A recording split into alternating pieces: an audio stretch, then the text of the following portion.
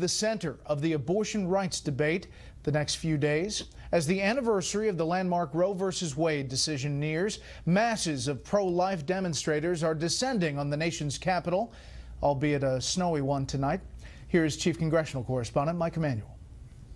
Outside the White House, a pro-life group held this die-in demonstration featuring young people in a fetal position on Pennsylvania Avenue and red blankets being placed over them protesting abortion. This just one of the events related to the annual March for Life rally, marking 41 years since the landmark Roe v. Wade Supreme Court ruling. There's clearly an effort to energize youth support against abortion. Over 1 million a year. These are people like that could have been my friends. A third of my generation that's missing because of the great violence of abortion. Planned Parenthood also has its eyes on young people, telling Fox, quote, this year Planned Parenthood Generation Action programs already on more than 200 campuses across the country are focused on harnessing the power, energy, and enthusiasm of young people to fight for reproductive freedom and for fundamental justice for all. Wake up this generation, Father God. It is time that we bring an end to the bloodshed. The day's March for Life event started with this vigil in front of a Washington, D.C. Planned Parenthood. Organizers say they hope those attending this week's march will be inspired by the movement. There's no doubt that we're gaining supporters, and not only among the young, among every age group. And one of the reasons is that those who have had abortions are learning from experience that it doesn't solve any problems, it only creates more. A Fox News poll right before the 2012 election showed pro-choice voters outnumbering pro-life by 24 points with the 18 to 29-year-old subset. Then there was the trial and verdict in the gruesome case of abortion doctor Kermit Gosnell in Philadelphia. A Fox News poll taken during the trial showed the gap had closed to 9 points, 50 to 41. And those involved in the pro-life movement say disturbing stories like Gosnell have an impact. That stuff causes them to think about this, because what Kermit Gosnell was doing for the most part was legal. The state of Pennsylvania just never bothered to inspect his abortion facility, and they weren't required to. And this is how he was serving women. Organizers say the goal for this March for Life is to mobilize and encourage those who participate and to send a message to the government that they are not going away until unborn children are protected. Brett? And we'll have full coverage of the march tomorrow. Mike, thank you.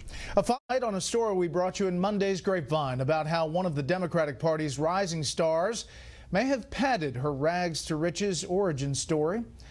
Chief Washington correspondent James Rosen with the fact and the fiction behind Wendy Davis.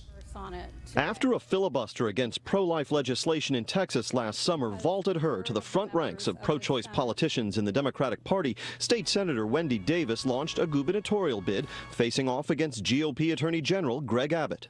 She married young and by 19 was divorced and raising me as a single mother. I know she's kind of capitalized on her, harrowing story of being a single mother that was struggling through law school and raising her daughters, and a lot of people have kind of sympathized with her over that. And now that it's come to light that, well, some of those details may not be totally correct, I think some voters or some people that were thinking of voting for her are going to have a problem with that. Indeed, the Dallas Morning News disclosed on Saturday that Davis was 21 when she was officially divorced from the first of her two husbands, that her second husband received custody of her two daughters and paid for much of her education at college and Harvard Law. At first, Davis told the paper, "My language should be tighter."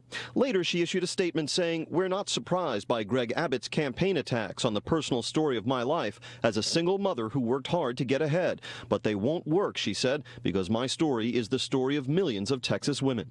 General Abbott, how you doing? Abbott, reported to enjoy a $20 million war chest, said through a spokesman, "It's disappointing that a candidate would so cavalierly deceive voters about the most basic aspects of their life while providing inaccurate testimony in the process. If voters can't trust what Senator Davis says, how can they trust her to lead?" If you're going to run on your narrative, you really ought to make sure your narrative is accurate.